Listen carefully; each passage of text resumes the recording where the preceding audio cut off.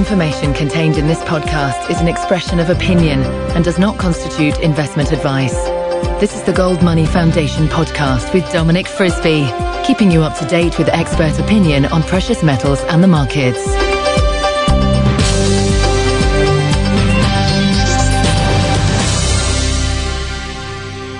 I'm talking today to Andy Duncan. Andy writes the Austrian economics-based blog, The God That Failed, which you can find at thegodthatfailed.org. He's also a private lecturer in derivatives in the banking industry. Andy, hello. It's a real pleasure to be talking to you today. I have to say I really enjoy your blog.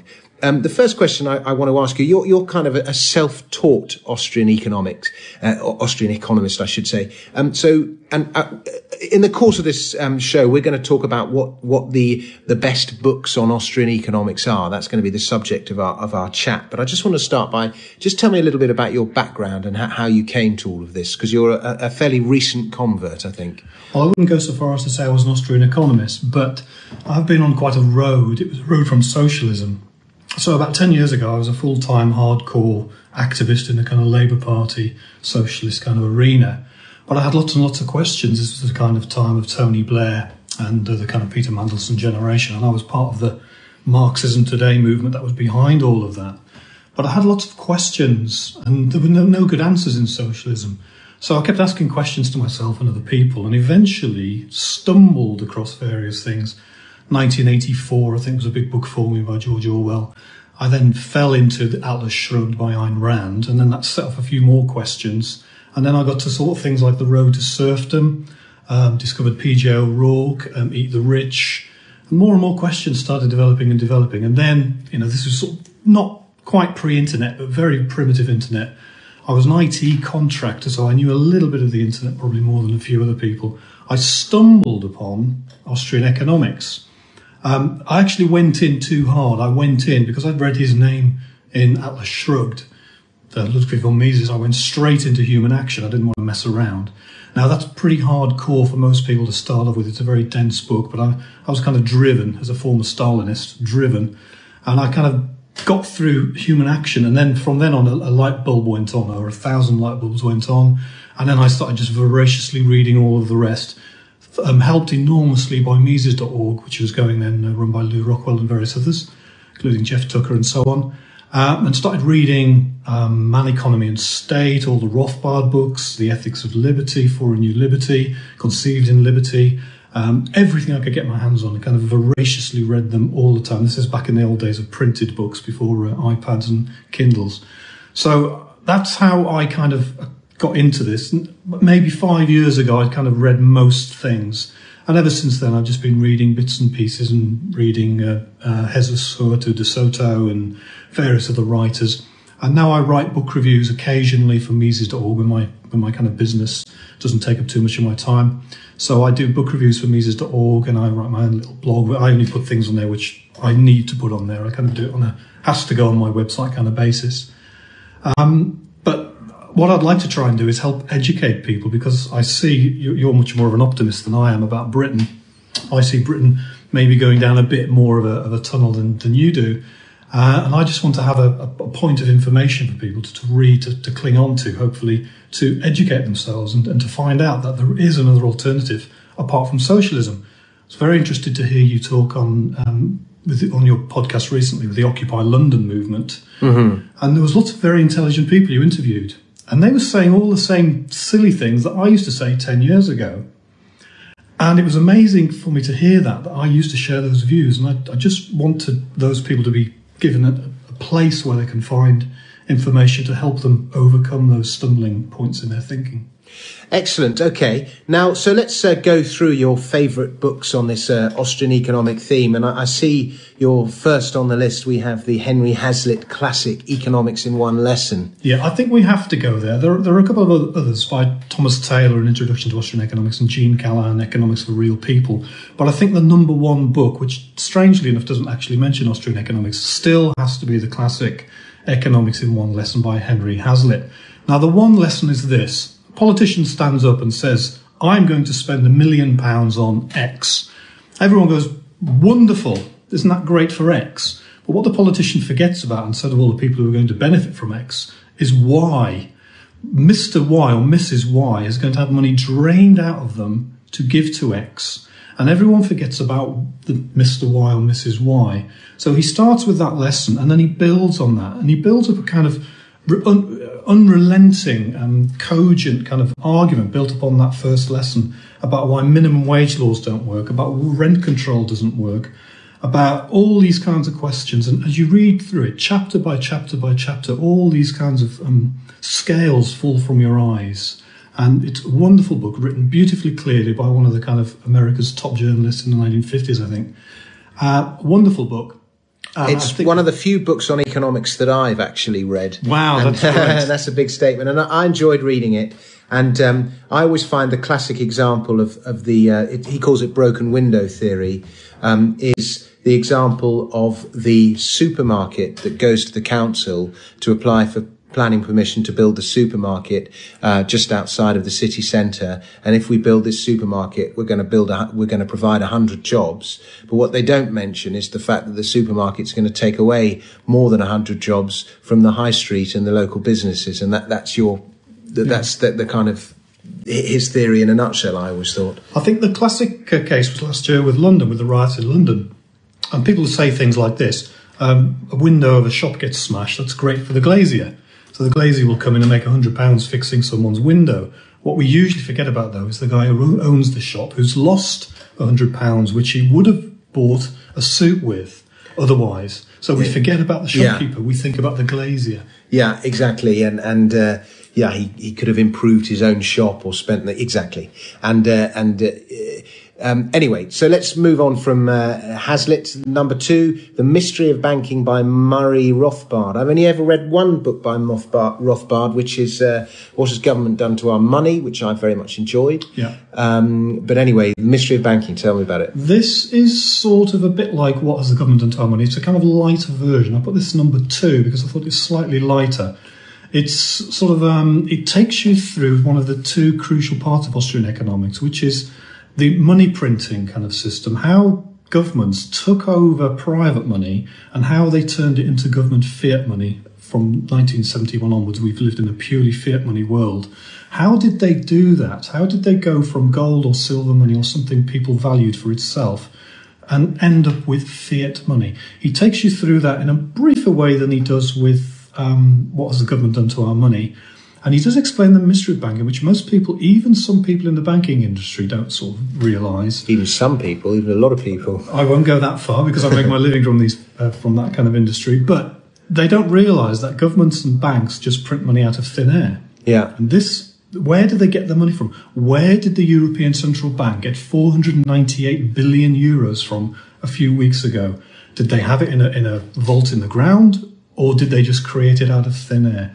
Murray Rothbard in this Mystery of Banking book explains the mystery of where they got that money from. How long is it? I would say it's probably a 2 or 3 hours read at full pace. So 50 or 60 pages or something? Maybe a little bit longer than that. Yeah. But it's beautifully written. Murray Rothbard followed the writing style of a guy called H.L. Mencken, amongst many others, and writes in a beautiful, clear way. Isn't H.L. Mencken he wrote a book on style? Is that right? He did, I think. I'm not entirely sure about Mencken's background, but I think he's actually, bizarrely, one of Stephen King's gurus. You're thinking of Strunk and White. Sorry, I am. Elements of style. Elements, thank you, yes. But H.L. Mencken could easily have fallen into that school, and so does Murray Rothbard. Because it's interesting you say how well Rothbard and Hazlitt write, because I think in general, this applies to all books on economics, they are not written as compellingly as they could be. And when a book about economics does appear, and it is well written in a language that the layperson is happy to read, they very often, very quickly do very well. So I'm thinking, for example, of Tim Harford's book, or Freakonomics, these kind of books. When something is really put in everyday language, they can often get pretty quickly onto the bestseller list. And if I have a criticism of the Austrian writing, it's that they're not as compellingly written as they could be. Well, Ludwig von Mises with Human Action, it's a very dense book. I mean, we'll come on to that later on, I think, number 8. It's very, very heavy. He's trying to compress the whole of human history, which is quite a big feat, in 500 or 600 pages or maybe more. I think Murray Rothbard, though, with his book Man, Economy and State, clears up a lot of that denseness and clarifies things. We will get to Human Action, but it is a tough book, and I think the route to Human Action is through Murray Rothbard, who was the major student of Ludwig von Mises. Okay, all right, so number 3.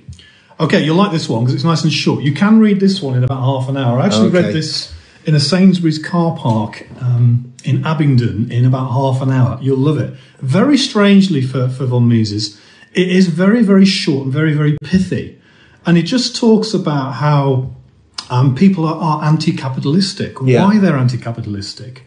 So you get pop stars saying things like, I hate money, I hate capitalism, but I love money. Yeah, so this is called, by the way, The Anti-Capitalistic Mentality. Yeah, The Anti-Capitalistic Mentality by Ludwig von Mises, perhaps the shortest book he ever wrote.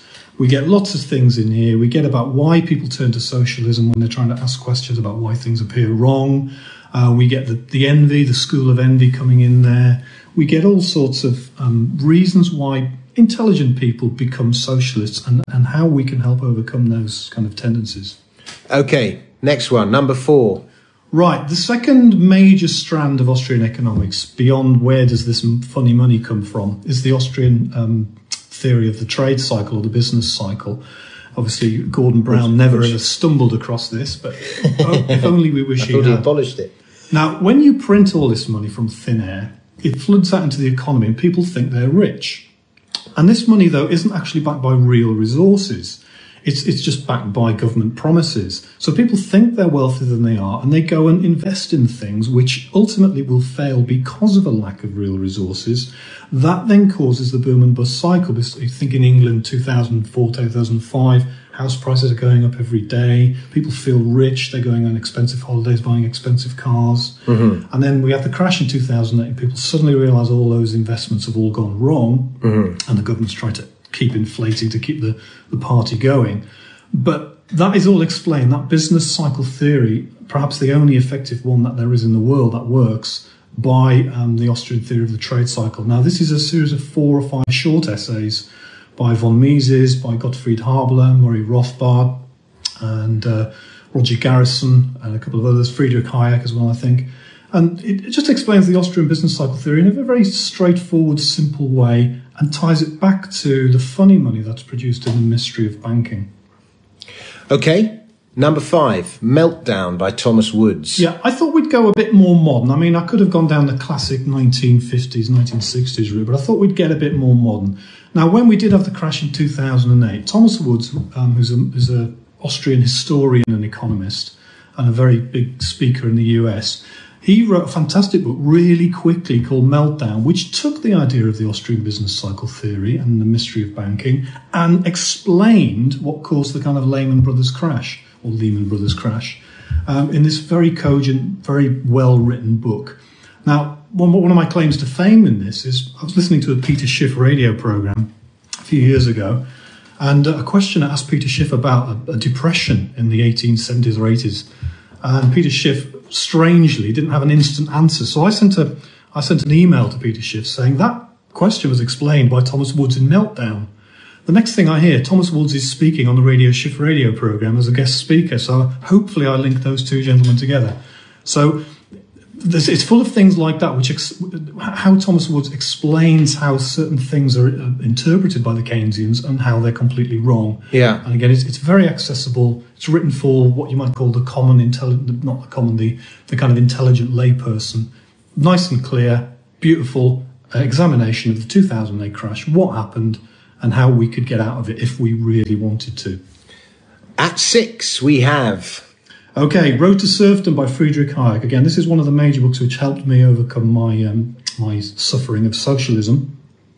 A book written in the 40s which kind of helped explain Stalin and Hitler and their rise. What it's about government interventions, about how one government intervention leads to another government intervention. So you start off with, say, a free society, and one small intervention comes in, And everyone thinks it's great. I don't know what it would be, helping small children cross roads, whatever it is. Anyway, money has to be taken from someone to pay for these road crossings, and it doesn't work quite properly the way it's intended to. It doesn't work quite out the way we have unintended consequences, which then leads to further regulation and more interventions. Anyway, one intervention which leads to a degradation of society leads to another intervention to fix the problem of the first thing going wrong. The NHS comes in with this unit, that doesn't work, so we need to spend more money on another NHS unit. That fails, another NHS unit comes in, so we have to fix all these problems, and the monster and Leviathan just grows and grows and grows, and before we know where we are, we're living in a gulag. And in this book, Road to Serfdom, Hayek explains, again, another former socialist, Hayek explains how these interventions go from well-meaning light socialism all the way through to full-blooded fascism or socialism. I know it's a classic text. I began it, but I didn't finish it.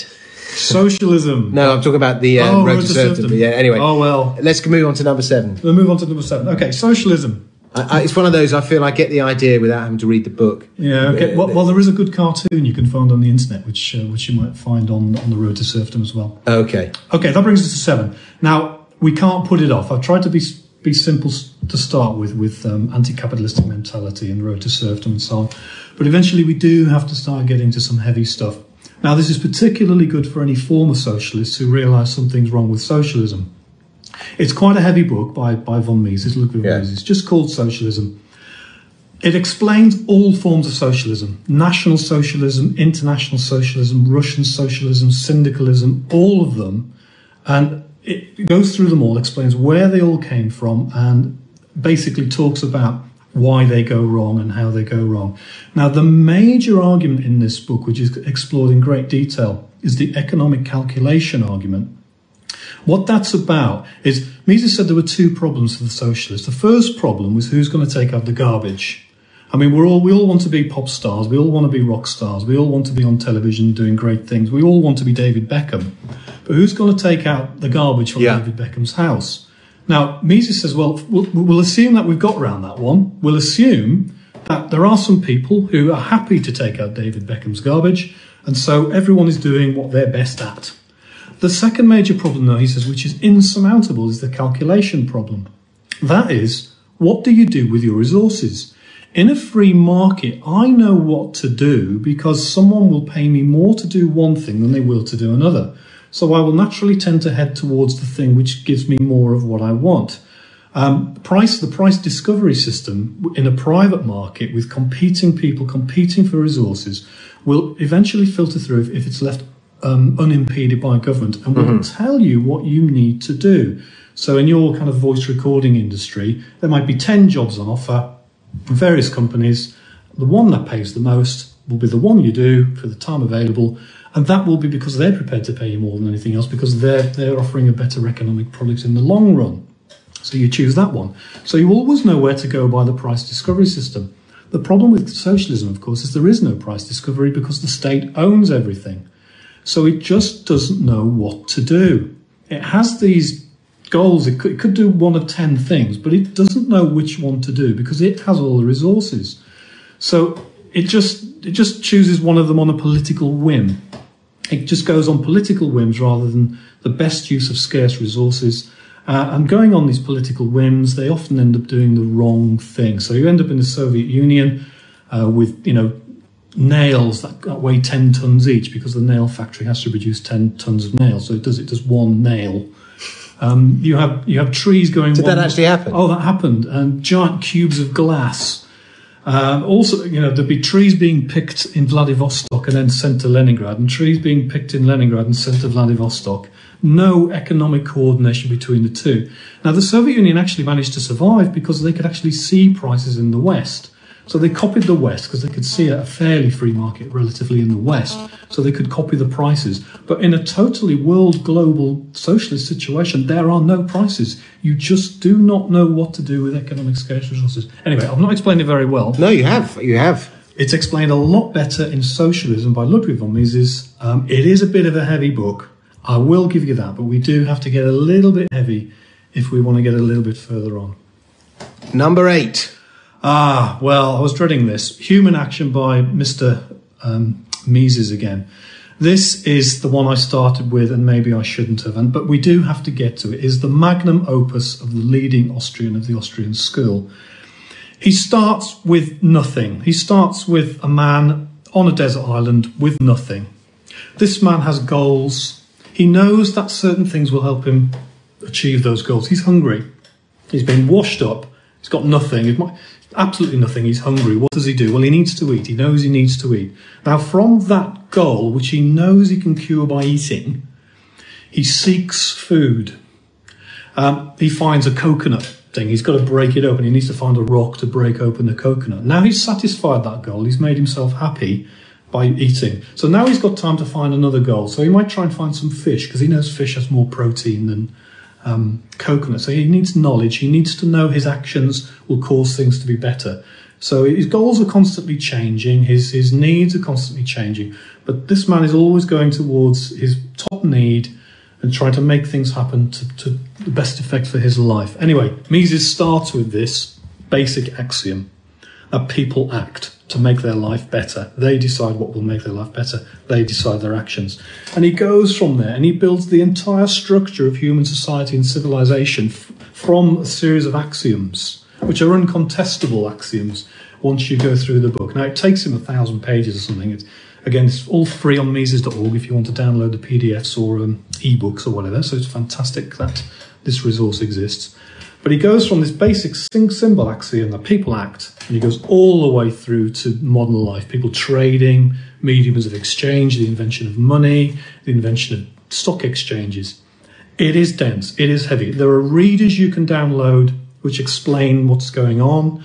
The 7 books that we've talked about so far will build you up to the point where you can get into this.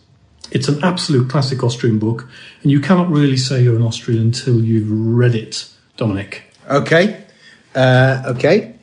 Number 9.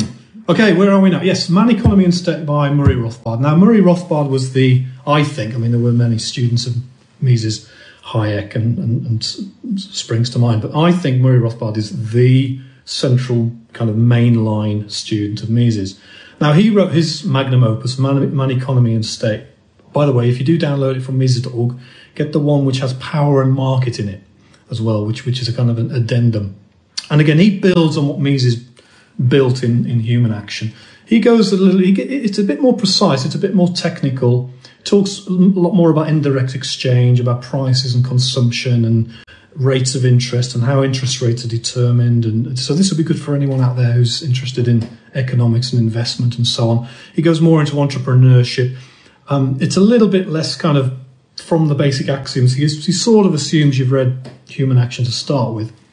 It is built upon the shoulders of the giant of von Mises, but it's another big, heavy, thick book. Again, I'm going to get you to promise to read this after you've read Human Action. But it does, again, cover everything. The reason I say you should get the addendum, Power and Market, which comes at the end of the book, it talks about the economics of violent intervention in the market, which is the government. This is where the government... You can either, if you're hungry and you're living on a desert island, you can go and find a coconut. If no one's previously owned that coconut, you can have the coconut. It's your coconut. Or you can walk to me. I'm going to call myself Friday on the other side of the island. I've got some fish. And we can exchange coconuts and fish, because I'm sick of fish and you're sick of coconuts. Yeah. So because you value the fish more than I value the fish, and I value the coconuts more than I value the fish, we swap. Mm-hmm. It's not an equal exchange. It's an unequal exchange. You get what you want. I get what I want. That's kind of trade. That's voluntary trade. And then we have another man who lands on the island. He's got a gun. And he points a gun at you and he points a gun at me and he says, right, Frisby, give me one of your coconuts. Duncan, give me one of your fish. And then he consumes those things. We're not better off. And we say to him, well, why should we do this? This is because I'm offering you security services and you will accept these security services whether you want them or not. And if you don't like them, I'm going to shoot you. So this is the intervention of the state, supplying security services and other services which we don't necessarily voluntarily choose to purchase from this man with the gun. So Power and Market explains all of that and about how government interventions in markets ruin economies. And that then takes us back, of course, to the road to serfdom, where we get the interventions basically take us from a free society to a police state. Okay. Finally, we have Money, Bank Credit and Economic Cycles by Jesús Huerta de Soto. Oh, you pronounce that better than I can. Again, another big, monstrous book. But again, by this time, we're hardcore. After all these books so far, we're hardcore. This is a bit more of a modern take, written in the last few years. Written, first of all, in Spanish and then translated into many languages. Again, any of your investment listeners will love this book. You'll see this. This was seen on the bookshelf of Hugh Hendry in one of his little videos that he did for Eclectica Asset Management. You'll see those kinds of people read this kind of book. What it does is it goes through how banks got the privilege of printing money out of thin air. It goes back to Roman law, being Spanish, which is much more kind of Roman law influence than us with the British state common law. There's a lot more of the Roman law and where the Roman laws came from and how they turned into modern European laws, and about how those laws were subverted and twisted in the kind of medieval times so that banks could take your gold and then lend it without your kind of permission, and then lend 10 times more than you gave them without your permission, and about how fractional reserve banking arose, and about how then central banking arose from that to protect fractional reserve banking. Fractional reserve banking was liked by the state, of course, because they wanted the goldsmiths and the medieval bankers to lend them money so they could fight their wars and do all the things they wanted to do for fun. But of course, they had to protect the bankers and give them legal privileges to enable the bankers to keep buying their debt. So we have Henry III starting the 100 Years' War and various other things being financed from Venice with fractional reserve banking. But then those fractional reserve bankers crashed and disappeared. So then laws were brought in Italy to protect bankers, the Medicis and so on. Anyway, this book explains all of that and how we end up with the modern world. We end up with central banking. We end up with a lender of last resort. We end up with fiat paper money. And again, De Soto tries to, well, he does offer a solution at the end of the book. Again, it is a bit heavy, I will give you that. But again, it's another book that's kind of pivotal and essential if you want to become a hardcore Austrian. And again, free to download from Mises.org. Excellent stuff. Well, Andy, thank you very much. Hopefully, I'm actually writing a book, and hopefully I will finish it within the next few months. And hopefully I will be putting a lot of these Austrian ideas into the most readable English that has ever been written. Fantastic. And maybe I'll even make it onto your list one day. But Andy, Duncan, thank you very much. And I do recommend people to read your blog. Do you want to give out the website address of your blog? TheGodThatFailed.org. Excellent. TheGodThatFailed.org. And I see you've just got a couple of notes there that you're pointing out. Did you want to? You wanted to tip? Well, I just wanted to give people a bit of an easier time with this. There are some kind of fiction books you can read. A couple of my favourites are Time Will Run Back by Henry Hazlitt. This describes our society in 200 years' time, a fully socialist sort of society, and then how that society manages to come back to kind of sense and prosperity and freedom and everything else. Okay. Another book I really enjoy is The Moon is a Harsh Mistress by Robert Heinlein, a kind of science fiction book. It's sort of an allegory of the American Revolution. Essentially, it's a world of the future on the moon. Yeah. The people on the moon decide to revolt from the United Nations, I think they're called. Yeah. And then they throw off the hand of Earth and become this kind of free private society, which is interesting. Now, you're not allowed to have any razor blades near you when you read these two books. But again, another couple of books you might want to read. Atlas Shrugged by Ayn Rand. I've never read that, you know. You need to. You've got to read these things. It is, I must say, the characters are a little, I'm going to get shot for this, a little bit wooden, but the ideas are fantastic and it all hangs together. I'm not an objectivist, which is the philosophy which Ayn Rand promoted with the book, but some of her ideas in her book are fantastic. Also, of course, it's a bit miserable, I know, but 1984 by George Orwell explains where socialism and National Socialism eventually take us. Probably ties back again to The Road to Serfdom, that one. So there's a few things you can read along the way while you're weighed down with all these big books at the end of my list. All right, I'm going to read Sword of Thrones first, though. Okay. All right, well, Andy Duncan, thanks very much for joining me, and hopefully we can talk again soon in a few months. My pleasure. subscribe to the Gold Money newsletter at www.goldmoney.com to receive email updates on new articles, videos, and iTunes podcasts from our Gold Research section.